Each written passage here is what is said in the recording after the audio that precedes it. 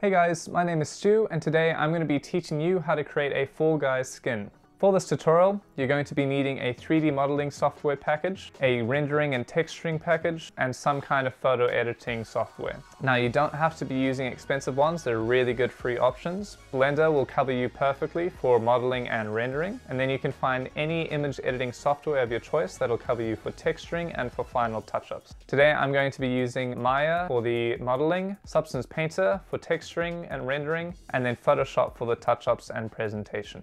So let's get into it. So the most important part of creating your Fall Guys skin is the initial concept. If you don't have a good concept, then it's not really going to matter what you do later down the line. You have to have a good idea to begin with for it to look good. Now the concept doesn't need to look fancy. As you can see, mine was very sketchy, but I just did that to get the rough pose and the rough design down. Now that you've got your concept, you can move on to blocking in the bigger shapes of your character. In this case, what you're seeing right now is me creating the one for Requiem Slaps, which is a water bottle. And it's just a quick block out of the idea that I'm going for. So I'm getting the water bottle shape, I'm doing the cap, and I'm just getting some of the basic details done. Now this part is also important. You want to get your proportions down. Now I don't believe that Fall Guys has an official model that you can download. So you'll want to quickly grab some kind of a T-pose or orthographic image of a Fall Guy so that you can get the proportions down correctly. As I've said before, you can do all of this in Blender. You don't need to be using a software like Maya, which is the one I'm using right now. These things can be done for free, and arguably some of the rendering in Blender is better than what you can do in Substance, which is what I'll be using later for my texturing.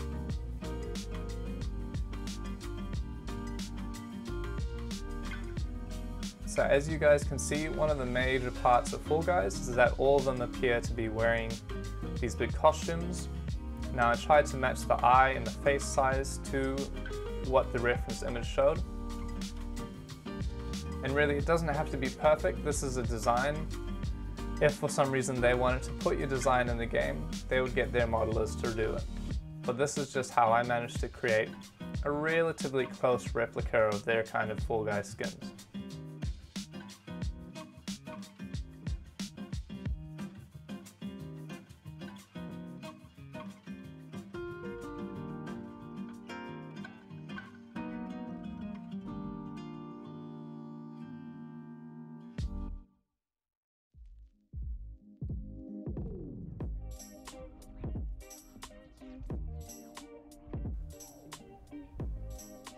So once you've got your design finished, you want to go and put them in a pose.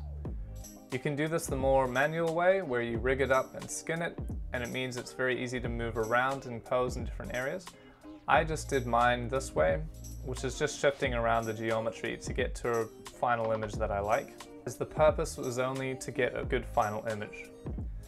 Now as you can see, I've moved into my texturing program. I'm using Substance Painter as mentioned before, but you can use anything you want, and often I would use Photoshop for this process. All you'll want to do is export your UVs and use those as a guideline for where your colors and textures are going to go.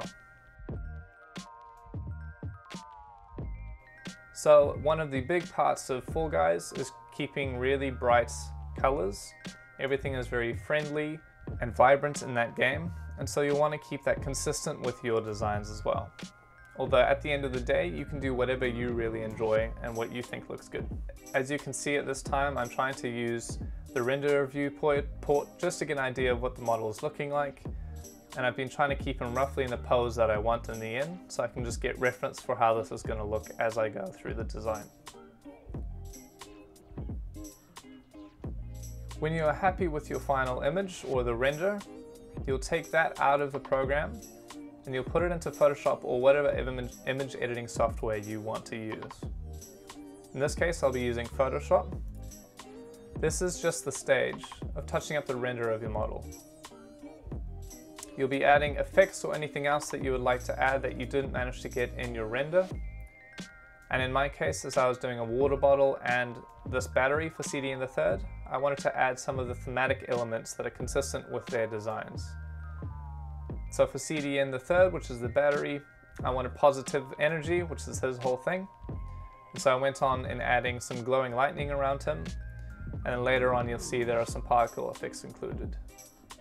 For the case of Requiem Slaps, which is the water bottle, I added water images and bubbles and things like that, just to really sell the idea more. And there you have it. That is your final Fall Guys skin ready to go.